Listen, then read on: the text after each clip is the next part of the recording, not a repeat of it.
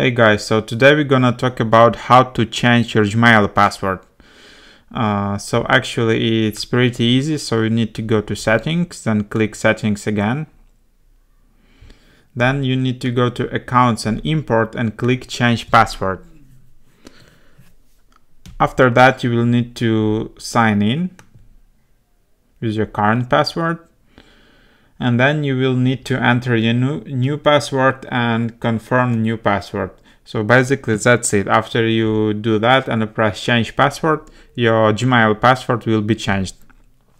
So basically this is how it works, and hope it was helpful. Thanks for watching.